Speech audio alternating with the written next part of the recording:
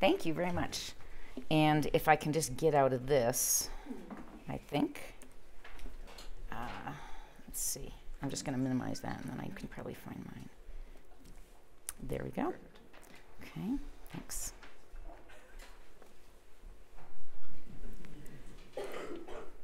Okay. Thank you very much for inviting me to come speak to you about feral horses in the West. Somebody asked me, why are they feral and not wild? Well, under the Wild Horse and Burro Act of 1971, they're called wild. But as a scientist, any species that's domesticated and then released into the wild is called feral. And I work internationally as well. And so when I'm talking to colleagues in Mongolia that actually have native Przewalski's horses, they're confused if I call them wild. So we always say feral. Okay, so before I start, I just want to acknowledge my co-PIs on all the research that I'm doing, our crew leader who's helped collect all of the data. We have many field technicians and lots of volunteers who've helped do the work. And we are funded and very grateful to the Wild Horse and Burro Program, BLM, and to USGS that has supported this work.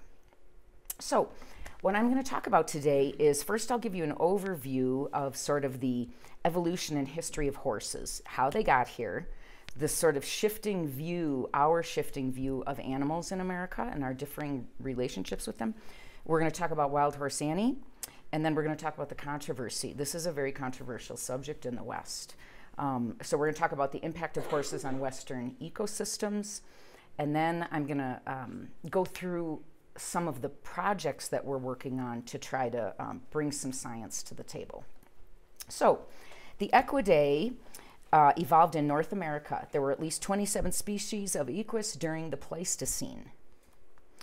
Horses radiated through Beringia, the temporary land connection between North America and Asia, and there were multiple extinctions and repopulations in North America. Yeah, for 2 to 3 million years. Then horses went extinct in the Great Pleistocene megafaunal extinction. So all these other species went extinct at the same time. Camels, mammoths, saber-toothed cats, the dire wolf, the cabeloid horses, which is what I'm talking about tonight. Bison antiquus, those were the giant bison that were found in Great Sand Dunes. Giant sloths, Irish elk. It is believed that they went extinct because of rapid and variable climate change, which caused a contraction of grasslands in North America. That's one theory. Also, competition with ruminants may have had a role in that as well. The ruminant species are very efficient in their digestion. They can eat food. They have to eat higher quality food, but when they do eat it, they can really take a lot of nutrients out of it. And also for carnivores, perhaps it was just the loss of that prey. It's thought that maybe native human overhunting had a role, but really what it did is gave rise to the, to the emergence of all the modern species. So equids continued to evolve, though, in Asia, where they still survived. And eventually domestication of horses occurred, but that was like 6,000 years ago. So horses have been domesticated for a very, very long time. It was primarily for milk and meat. The very first, and this was actually in what's today Kazakhstan, but what they've discovered in the Botai culture is corrals where they probably milked the mares, first of all. And also, it's important to note that the distribution of horses today really is about human distribution, that horses went with humans everywhere. So today there are 7 extant native species of horses of the equids family remaining. There's Przewalski's horses. These are the true wild horse in Mongolia and actually Asia. Grevy's zebra, plains zebra, and mountain zebra. The Asiatic wild ass and the African wild ass and the Kayang. Almost all of these are threatened or endangered species. Then we have the feral burro or donkeys, which is basically, we have these here, they're the domesticated variety of African wild asses. And in the United States, we have some Nubian subspecies and some other subspecies of African wild asses. And no one's done a lot of genetic work on them yet, but I think that that's coming. And then we have the domestic or feral horse, and that's really what I'm going to talk about today. So horses came here on the second expedition of Christopher Columbus. That's how they got here. We know this because of the Queen's manifest. The cargo log on the Spanish ships told us what was on those ships. After being brought to North America, horses became a very integral part of our culture. When the Indians got the horses, they used them in warfare, they used them to hunt, they really became a part of their culture. And horses basically pulled our wagons out west, and they helped us plow our fields. And we rode them into war. So they're really closely tied to, I would even say coevolution. Our cultural evolution is very tied to horses. So they're really beloved. But what happened is with the evolution of transportation, invention of automobiles, they basically made horses less necessary. Motorized tractors, tanks, and other machinery replaced the role of horses in warfare and tillage. And horses really were no longer required, and they became more companion animals. There's a terrific paper, Why Are Humans So Emotional About Feral Horses, by one of my colleagues that is worth reading and kind of chronicles all of this. Also at this time in our history in the United States, we had changing views and a changing sense of how we valued animals. The Humane Society was founded in 1954, and really the start of the modern animal rights movement was around the early 1970s. So these horses that were no longer used in many areas, they were either released in the West or they just simply escaped, and they formed feral populations. Then come the Mustangers. In the 1950s, the Mustangers would go out and they would catch horses, and they would sell them for dog food or for for slaughter, for whatever. They used the horses, and they basically went out and captured them. But it was images like this that disturbed people with everything else going on. This was very disturbing to see animals being treated like this, and so along came Wild Horse Annie. So Velma Johnson started a letter writing campaign with elementary school kids in Congress. So all these elementary schools all across the country, they sent letters, and she had pictures like that and such so people could see what was going on. And Congress passed the Wild Horse and Burro Act in 1971 to protect horses from harassment and from being captured like that. So we're going to fast forward now to today. So that was back in 1971. We did a great job protecting horses. We did a really good job protecting horses. And so today their populations are very high. And I want to show you this. I'm going to just move over here so I can point. So if you look at the green bar, that's the on-range population. So these are all the horses that are out in the West on all the herd management areas. So BLM manages the herds in the West for the most part. Forest Service does some too, but most of them are on BLM lands. Anyway, so these horses are all out in the wild, and you can see the population going down and then the population coming back up. I don't have an updated slide, I apologize, but in 2014 there were 48,000 horses in the wild. So then this is the black line, the black bar, I'm sorry, is the off-range population. Those would be animals that have been rounded up and brought in and made available for the public to adopt. So all the horses that are rounded up and taken off the range, they're taken off the range because there's a certain number that are, it's called an appropriate management level, but you can't have too many of any ungulate. They have to be managed. And so as the population on the range keeps going up, they want to be able to remove more and put them in a holding or let the public adopt them or do something with them so that they're not causing habitat degradation on the range, on the western rangelands. So that's what's going on now. So in 2014, there were 48,000 animals. In 2019, there was 89,000. So I want you to just think for a minute about how quickly that population nearly doubled. Horses are very incredible. They survive. They have very high survival. They're very fecund. They are very successful having babies every single year, and they have high foal survival as well. So they do really well, and they do really well in areas where there are no people, like in the Great Basin. They have a digestive system that allows them to really eat anything. They can get a little something out of any junk, and they just need water, and they can survive, and they are really, they're very persistent. Also, so when we talk about the off-range horses, so these horses that are rounded up and they're put into a holding facility somewhere, or a pasture, or the government BLM contracts with private landowners to say, will you house horses on your land? We just need to inspect it, make sure you have the right facilities, and then we will put wild horses on your land and we'll pay you to feed them. So those costs today are $49 million every year.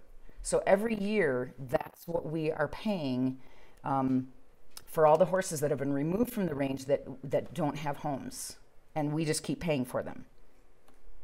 So this is controversial. This is really controversial. And part of it has to do with just this conflicting societal views on horse management. For the most part, and I'm painting with a little bit of a broad brush, but ranchers will say horses are destroying rangelands and they're destroying livelihoods. And that is true, because I have been standing there when a trailer rolled up with all their cattle and said, there's nothing for my cattle to eat. I have a permit to graze my cattle here, but there's nothing for them to eat, and so I can't leave them here. And then they keep driving. And then the horse activists will say horses are cultural icons and have special legal protection. And they are correct. They do have special legal protection. Horses are protected by the law. They're protected by the Wild Horse and Burro Act, and they do have special status. However, they can't be managed at the expense of everything else on the land. The real issue, and what's very challenging, I think, for the agency that manages horses is the Bureau of Land Management, and they have a multiple use mandate from Congress.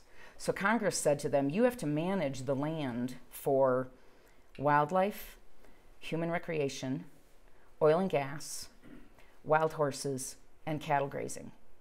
That's a big handful to try to make all that balance. So it's very challenging. The wildlife conservationists will say, well, horses are ruining habitat for all the other wildlife species, and they're right, because I'm going to show you some evidence that horses are having some big impacts and they're really affecting other wildlife now. And Congress says horses cost too much money, and they're right, $49 million is too much. So let's kind of go through each of these controversial topics and look at some of these different viewpoints. If we look at the projected population growth nationally of horses, and we look through time, and let's just say, here's what the appropriate management level, this is what is deemed as, carrying capacity of horses, coupled with all those other things that have to happen on the land and everything they're trying to balance. So here we are, I can't point to it, I'll just point it out. So 2018, if you look at where it is, that purple line tells you what the carrying capacity is of that landscape if you remove all the cattle. So let's just say, okay, if you get rid of all the cattle on the land, it raises the carrying capacity of the landscape. So then you can have more horses on the landscape, but look where we are. Like, we're already over that. Like, we're already higher than, even if you did get rid of all the cattle, we're already beyond that in terms of the horse populations. Some of the, there's a great synthesis paper that was written by Davies and Boyd in Bioscience about the ecological effects. It was a synthesis of all sorts of different studies. This is the best thing to read if you want to know about some of the ecological effects of horses on Western rangelands. But essentially, they do a lot of damage. They increase cheatgrass cover. They increase bare ground. They lower perennial grass cover. They decrease species diversity. They spread cheatgrass. They reduce the seed bank in montane grasslands. They reduce the abundance of small reptiles and mammals. They increase soil erosion and compaction. And this list that I have here is not even remotely exhaustive. I mean, I haven't even covered half the studies that people have now done. This list is not updated. In terms of effects to other wildlife, feral horses employ interference competition with native ungulates by displacing bighorn sheep and pronghorn at watering sites. This is very challenging in arid ecosystems when everybody needs to get to the water. Wildlife also were found, even small animals are found to abandon water sites where horses are present. So if horses are just using them, they won't even come when the horses are standing there. But when the horses walk away, they don't even use those sites. They will use sites that were fenced from horses. So somebody did an experiment and they fenced the water sites, and the other wildlife used the fenced areas only. Sage grouse have reduced nest success in areas with horses versus areas without horses. This is probably because of the heavy grazing, and so when the grass gets so low from all the grazing, those chicks have nowhere to hide. So they need some kind of cover so the chicks don't get depredated. And horses also disrupt the lekking behavior of sage grouse. So there's a number of things, and also just to keep in mind, we live in the arid West. Horses inhabit the driest land in the most fragile ecosystems.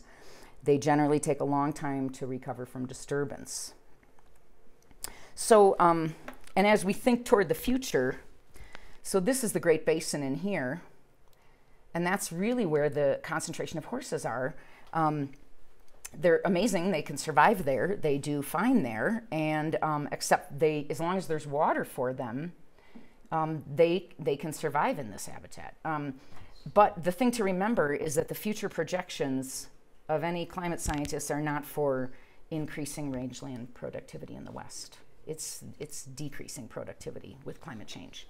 So these areas aren't going to get more productive for more ungulates or more grazers. They're going to get less productive as we go forward.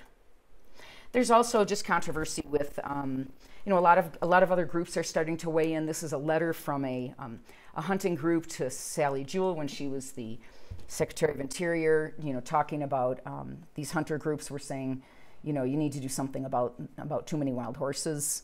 The Wildlife Society, which is the professional organization for wildlife biologists and wildlife professionals, they actually have a position statement on their position on feral horses and burros in North America.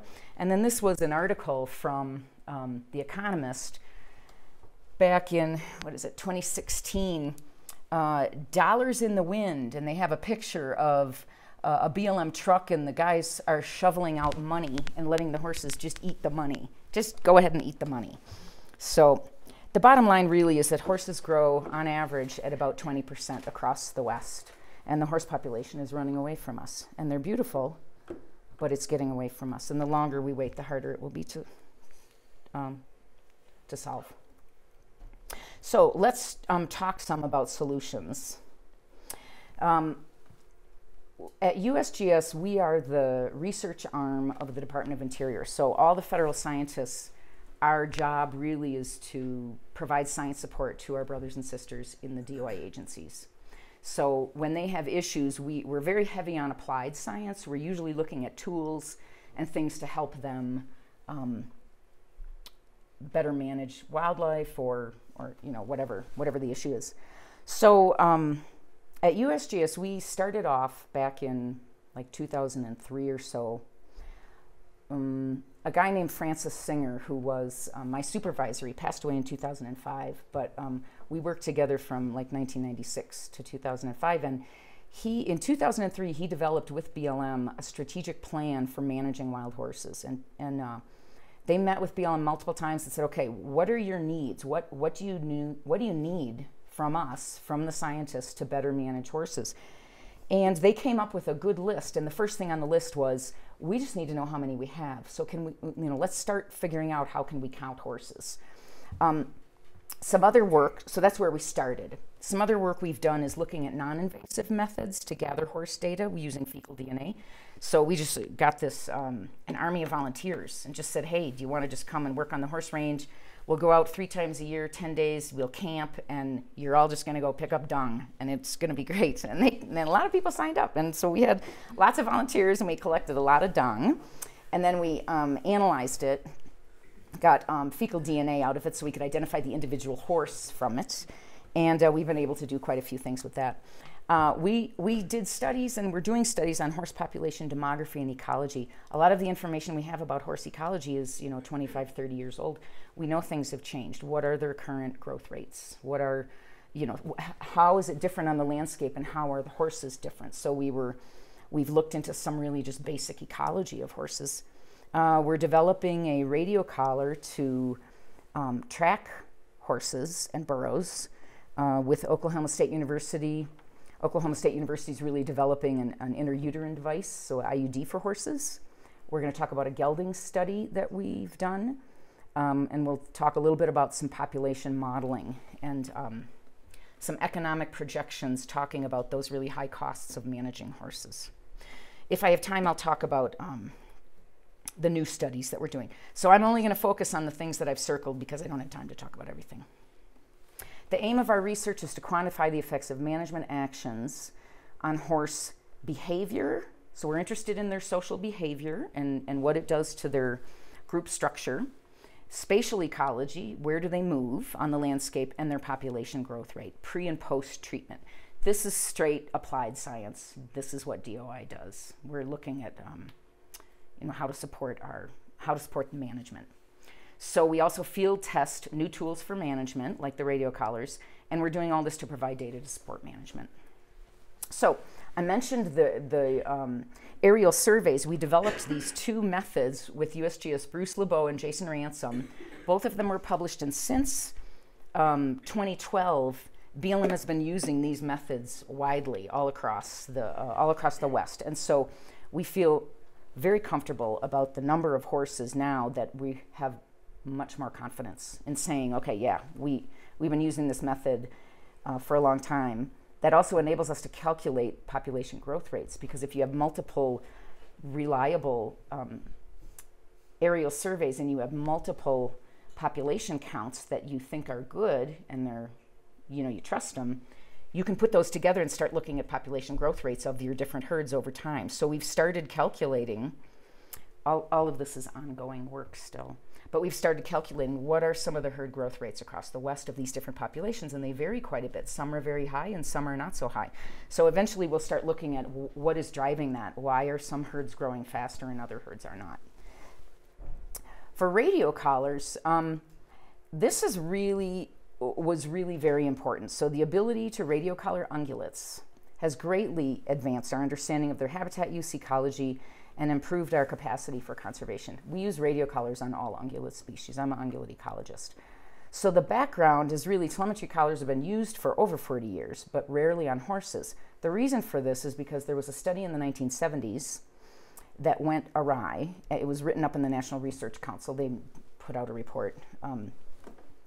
And in that study, one horse died and other horses were injured by radio collars. So understandably, the Bureau of Land Management was very averse to using any kind of radio collar on horses. And so they didn't really want to do it. But there was a pilot study at the Sheldon National Wildlife Refuge where they did radio collar some horses, and that was a start.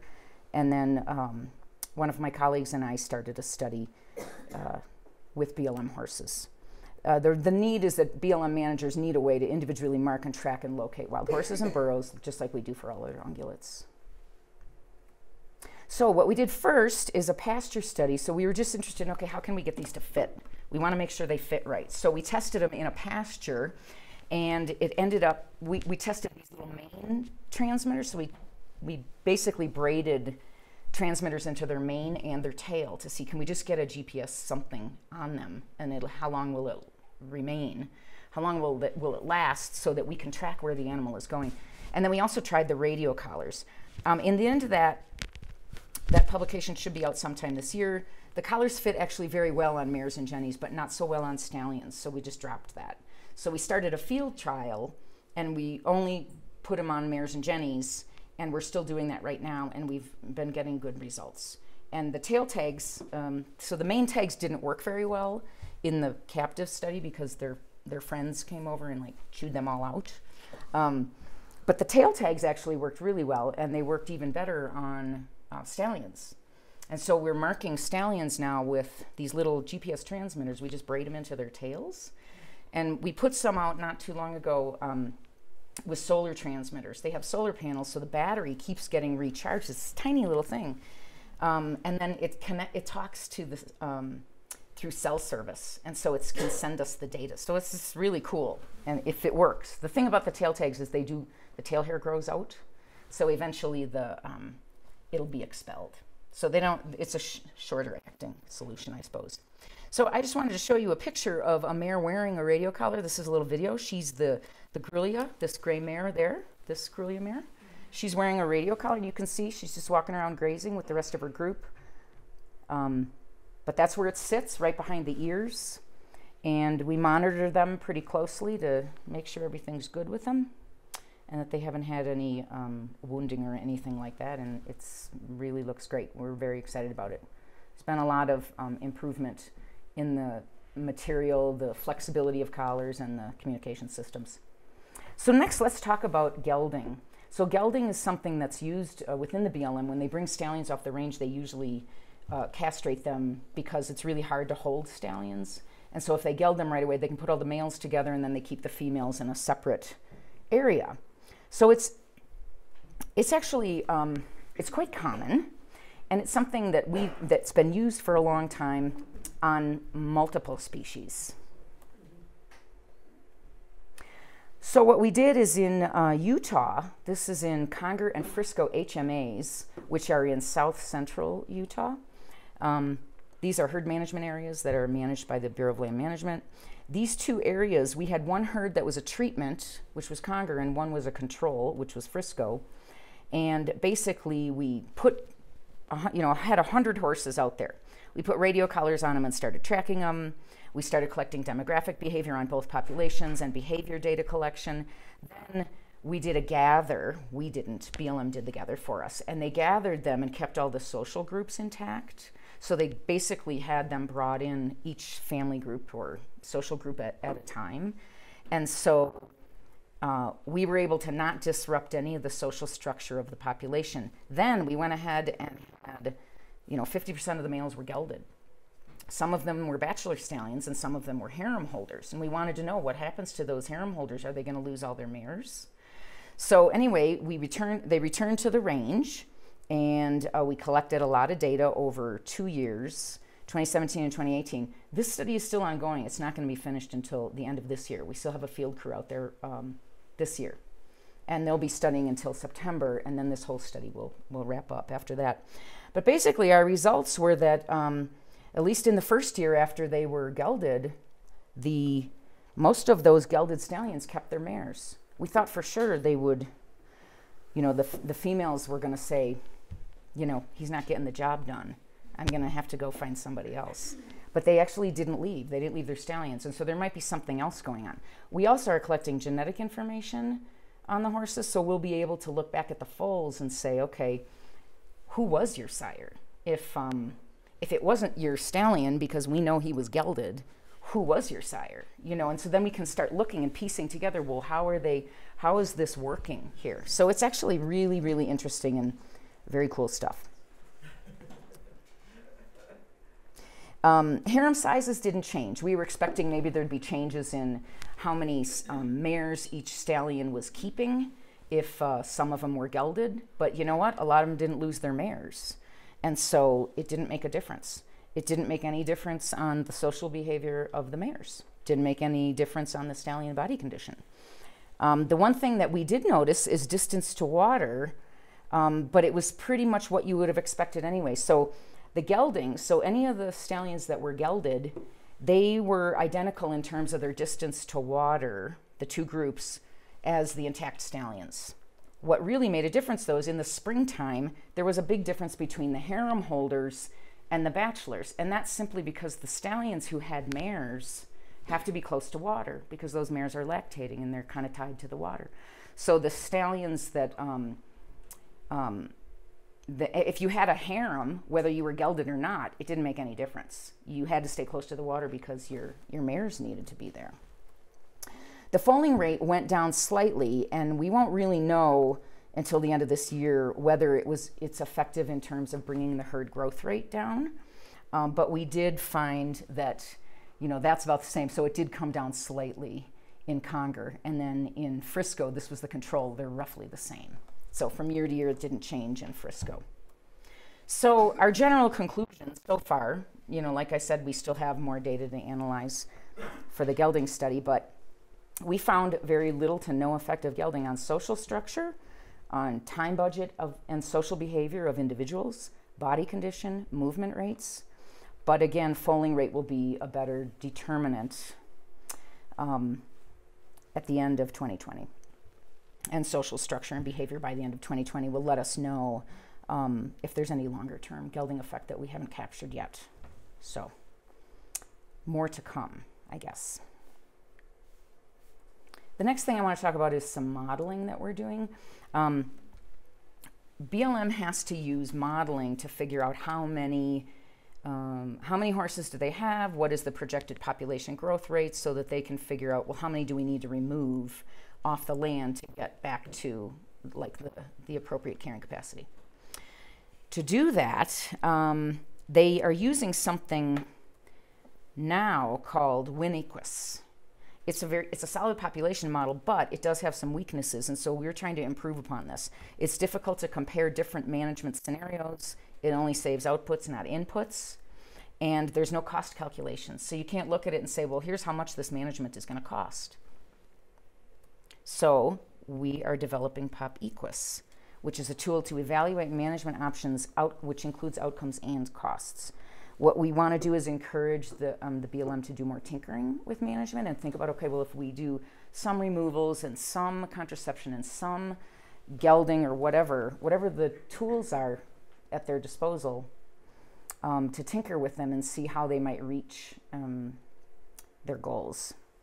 So our goal with the model was to make it accessible but powerful and encourage tinkering. It's a web application and it runs on R. It's geared to the BLM, but it will be customizable. And we are expecting it to be released sometime in July of this year. That's our goal. The model structure of it is it's an age-structured population model, a matrix model. It tracks individuals that are on the range and off the range. And it calculates costs per head for animals that are on the range and animals that are off the range. So we're just going to do a quick example. If we have 130 animals in a population and the appropriate management level is somewhere between 90 and 150, helicopter gathers cost about $800 to $1,000 per horse. Whenever you round up horses, that's about what it costs per animal. And you can really never gather more than 80% of the population. It's very hard to do. It's hard to, I mean, getting 80% of the population is a lot because they're hard to catch. And the different management options are removals, contraception, or sterilization. So when we just run that scenario, here's what we see. So if you have no action, you do nothing to the horses, here's the AML, so that's where you want to be. Then the herd's going to grow up to here. Okay, so within 10 years, you're going to be up to 500. If you were to use removals, you do a removal here, the population drops down, and then it's going to continue to grow up, but it's still, at the end of 10 years, it's going to be higher than your appropriate management level. If you use contraception on the horses, it just increases slowly. But the contraception, you have to remember, you've got to handle those horses every year because it's only good for 1 year. If you were to sterilize or spay or something with whatever means, sterilizing is the only thing that keeps the population level, or at least incorporating it into the management. That's not a scenario of sterilizing every mare. It's only some of them. So if we look at the costs of this, basically what it costs for on range, if you're going to bring a mare in and give her contraception and turn her back out, or if you're going to remove her, but then you've got large off-range costs because now she's in a holding pen and you have to pay for her. If you were to spay her, it's about $250,000, or I'm sorry, $250, not $250,000, for the actual surgery, and then she's turned back out. So in this particular scenario. So anyway, you know, the take-home messages of the modeling, anyway, this modeling shows that you can't decrease populations meaningfully with just fertility control. There has to be other things coupled with using contraception to bring the populations down. It's not enough. You need to treat with contraception 90% of the population every year in our modeling scenario. That's really tough. It's tough to handle horses year after year. They are not, they hide. The second year you come and try to fly over them and bring them in, they're not gonna come in because they know what it is, and they just avoid the helicopter. They're also most of the Western populations are unapproachable, so it's very hard to go out with a dart gun and get close enough to them to actually dart them and administer the contraception to them every year. However, I will say there are some small herds that are being managed with contraception, because in a smaller herd where the horses are approachable, you can get close enough to dart them, and that's how some small populations are being managed right now. Sterilization is highly cost effective. Basically, over that 10-year period to reach AML, you could save $1 billion. That's not small money. So I'm going to mention some of the other studies that we're working on right now. One of them is sage grouse cattle and horses in sagebrush ecosystems. We're doing this with our USGS partners in the West, in California. And that's really looking to tease apart the differing effects of cattle and horses on sagebrush ecosystems and how that might affect sage grouse. We're doing a study on mountain lion predation on horses in Nevada with the Nevada Department of Wildlife and Utah State University. One of the populations that we're looking at has depredation on, basically the mountain lion diet is about 25% horses. So that's very interesting. We're working with the Navajo Nation to help them figure out what is their population growth rate of horses on the Navajo lands. So we're doing foal ratios. Go out and everybody goes out during the same week and counts all the foals and what the foal to adult ratio is, and then we use those data to calculate a growth rate. And we're also working on a donkey landscape ecology in Southern California with the Peaceful Valley Donkey Rescue and the University of California, Davis. The Donkey Rescue goes out and they collect, I guess they're contracted to capture donkeys across Southern California, like Death Valley and Mojave and NASA Goldstone and Fort Irwin. In some of those areas, they capture the donkeys and then they make them available for adoption. But what we're doing is putting radio collars on some of them and releasing them so we can find out more about their landscape ecology, and we're taking genetic samples too to see how are they all related to each other, and it's quite interesting. Okay, and that's all I have. So I'd be happy to entertain questions.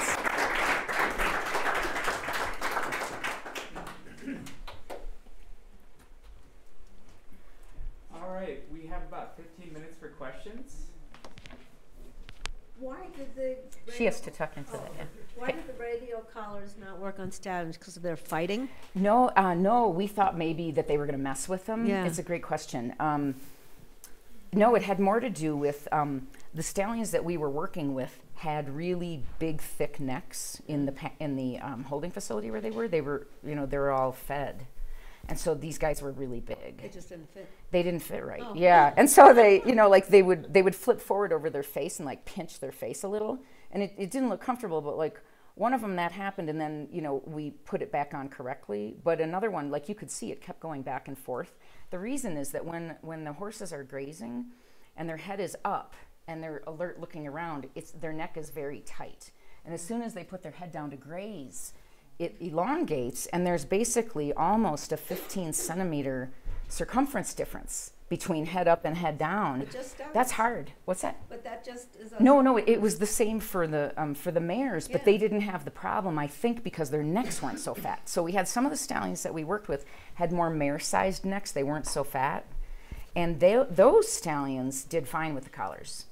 Can they just make the size We of can no, because it's that issue that is when their head is up, you make it really tight, because you need it to be tight when it's up, As soon as their head goes down, you can't use stretchy So material. the change in size. The change in size made it so then the neck is all stretched out, and that collar flips over the ears. And then they stand back up, and it's really tight on their face. Yeah. And it just looks uncomfortable. And it won't work anyway. I mean, so anyway, we sort of gave up quickly on stallions because we wanted to develop a collar, and we wanted to go with where we were having success. So we just said, we're going to table that. We'll look at stallions another time, but right now we just want to find something that at least we can look at mares. Have they tried to make contraceptives that last more than a year? Yes, we've been trying for 20 years, and it that doesn't hard, work. Really? Remember Jurassic Park? I mean, life finds a way. It's just, they're just, you know what? It's really hard to find a contraception that works more than 1 or 2 years. Yeah. But people have been trying for a very long time. It's just really, really hard. I'm going to presume that having a hunting season would be against the Wild Horses and Burros Act. Excellent question. So why not change the act and have a hunting season? Because that's a serious amount of meat for people to fill their fridge with. And I'm sure hunters would be enthusiastic. They probably would. I don't know. But I know that that brings up a lot of the cultural and emotional stuff about horses, and so that's, I don't know, somebody can pursue that. I know the Navajo Nation did try to do that. They actually were going to have a hunt because they have a huge problem on Navajo lands. They have so many horses on Navajo lands, and they don't have the means to go out and do these big, expensive helicopter gathers like we do in the rest of the West. They can't afford that. So they opened it up, and we're going to have a hunt, and they shut it down because they had so much public pressure from activist groups. So the politicians are not going to change. I presume it's against the act. So I presume the politicians are not going to do it because of the backlash. I presume you're right. I don't know. I'm the scientist. I'm not sure, but I'm guessing that's exactly probably right. Yeah. Because that would seem to me to be the cheapest. Yeah. In fact, you can make money on it. I mean, you could make money off of getting rid of your horse problem by having a hunting season. Selling permits. Yeah. No, great comments. Great comments. Thank you. I mean, that's how we manage all ungulates. Right. We need hunters. We need hunting on all ungulates to manage the populations. It's a little bit, it's going to be as popular as the South Korean dog food market. For those of us who have horses and live with horses, and which is still a good percentage of the American population, is not the kind of thing that's going to be easy to sell. Horses are very, very, you can form a very, very close bond with a horse, and you wouldn't feel so happy about them being shot and chased and all that kind of stuff. So it's tough. So yeah. I wouldn't recommend it. I mean, those are wild horses. Humans are not having a bond with that. It doesn't. They're still. Oh, they are. They are, yeah, and they have families, and they People have go out lives, and see them. There's and icons of the there's West. there's a lot of human interaction with wild horses in terms of photography, in terms of visiting them and watching them run. It's a big deal. It's a big deal. Be there, and they're living things. You could say the same thing about a lot of wild animals, and people have seen them. Right. It's different. I'm just telling you it's different. You can disagree with me as much as you want, but I'm a horse owner, and I have many horses, and I rescue a lot of horses. I have horses that have been rescued off the BLM. I have friends who have horses. I will tell you it won't go over well. It won't be an easy thing to do. My question, however, was do you have an idea of what you think would be the best solution? And I know you're a scientist, so you may not have gotten your conclusions yet, but do you have an instinct or an intuition about where this might go? The modeling that we did suggests that the answer is for BLM to incorporate sterilizing mares into their management program somehow, whatever that looks like, whatever sterilization method that is. I don't know. Yeah, that sounds but about the right. modeling shows very clearly that will lead them in the right direction quickly. Yeah. Do you know? Oops, I'm sorry. Taken over. Do you know what their bloodlines go back to, like in Europe or Asia? What is like the most common place? I don't know a lot about the genetics of wild horses, but I do know that they are not. We thought for a while that there were a couple really unique herds, like that had really incredible Spanish markers, and we were all really excited and interested in those populations. But it ends up that they aren't really that unique, and that in fact most of the horses in the West are a mixture of a lot of different herds. Plus, management, so for genetic health reasons, you can't have populations that are too small, and so BLM moves horses around sometimes too. Also, I think some horses are more interesting to the public. Paints, some horses are prettier, and so in some areas, I think they have moved horses in from one area to another area to say, yeah, the public's going to be interested in these, they'll want to adopt these. So I think they're all mixed up. I think the genetics are very mixed. At least that's my understanding. I'm not a geneticist, but that's my understanding. It struck me that your list of range problems, you had one slide there that was a fairly extensive list, but you said it wasn't fully inclusive, was the same list that I would use on almost all of the ranges, the BLM ranges that I've been on all across the West without horses on them, as well as with horses or burros. So, like, why, isn't our rangeland in trouble everywhere? Is our rangeland in trouble everywhere? And that could you just repeat the question? So it sounds like what you're saying, if I understood you correctly, is all rangelands don't look good right now, and they're all stressed, and Exactly. It's not just areas where there are horses. Right. What most of these studies did, and what people are looking at right now, is specifically what is the additive of having an overpopulation of horses. Right. That's what it is. Yeah. And then can you contrast that with your work in Mongolia with the wild horse populations there? I only work with colleagues there. I'm not actually working with Przewalski's horses, and so I can't comment to that in particular. But yeah, so the only difference is that with horses, they're out there all the time, and they're really ubiquitous. They can go anywhere. I mean, they're incredible. They just go right up and over the mountains, you know? They go wherever. Cattle are only out there certain times of the year, and their numbers are very rigidly managed according to how much forage is there. So that's sort of the difference between cattle and horses. But yeah, I can't really speak to to your other question about all rangelands are stressed right now, but certainly there's enough drought that they all should be. But it's exacerbating. I would say it this way: in Rocky Mountain National Park, we studied elk there for a long time, and the elk were overbrowsing on willows, and we said, we think you guys have too many elk. You might want to do something because they're eating all your willows. There's nowhere for songbirds. There's nowhere for porcupines, and they went ahead and said, okay, we have to do something to reduce the number of elk.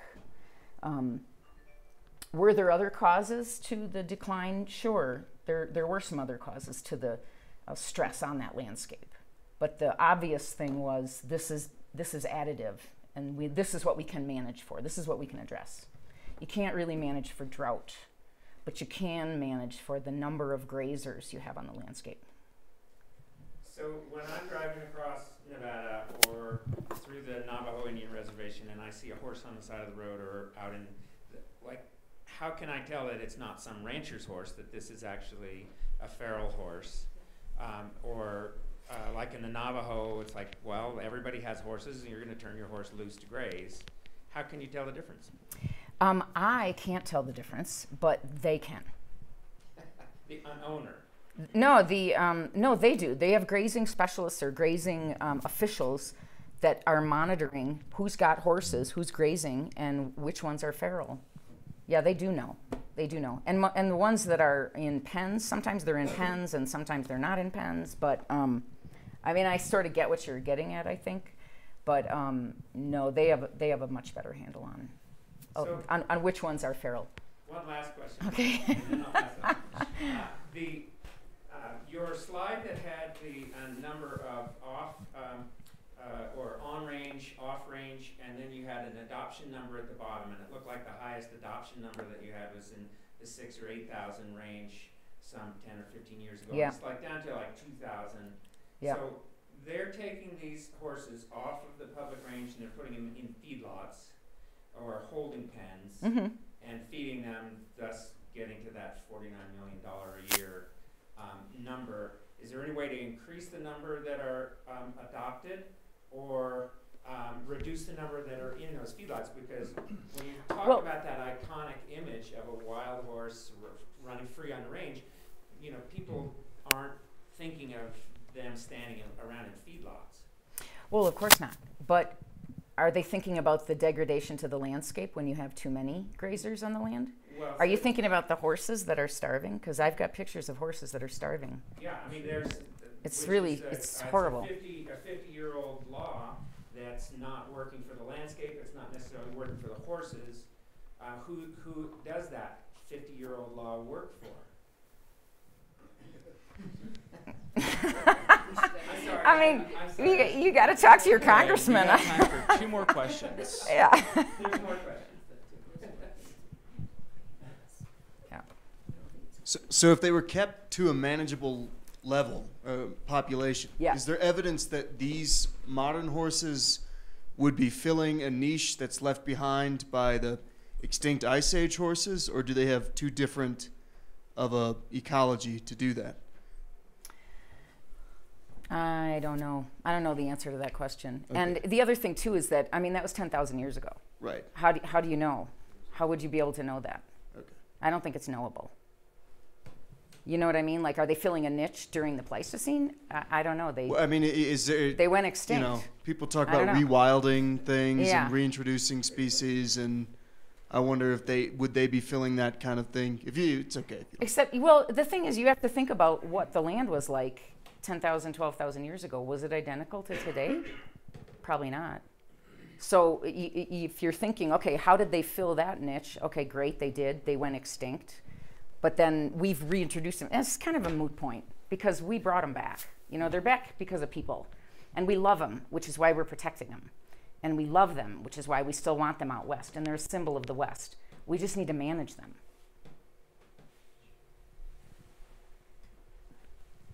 I was just wondering if there was any management for wild horses when it comes to endangered species, or if the 1971 Act addressed that at all. I know you mentioned greater sage grouse, and they barely missed the designation for endangered species. But I have to believe in all of that range there's a Preble's jumping mouse or something like that. So does that fall to U.S. Fish and Wildlife, to state managers? Do we ever pull state rights to manage horses on our own in against the states have tried. There are several states that have said, why don't you just turn over horse management to the states? We manage all the wildlife. We're responsible for the wildlife in our state. Why don't you let us manage horses? Yeah. Yep. So far, that hasn't been gone over very well. But in terms of endangered species, I don't think it's really been tested yet. I don't think there's any horse range where, I mean, this is the first information that's coming out about sage grouse. And this is relatively recent. So there hasn't been a lot of study. I mean, I would even argue there's a lot we still don't know. And that, you know, when I give you that list of, well, look at all these studies, well, guess what? That's not really very many. And there's a lot that we still don't know that hasn't been studied in terms of interactions with other wildlife. Yeah, because I have to imagine that dramatically impacts their sage grouse's wintering habitat because they don't move, and if their vegetation's disappearing. Mm-hmm. Cool. I'll be excited for that research. Awesome. I think Thank you should do for it. coming tonight. Give Kate a round of applause. Thank you.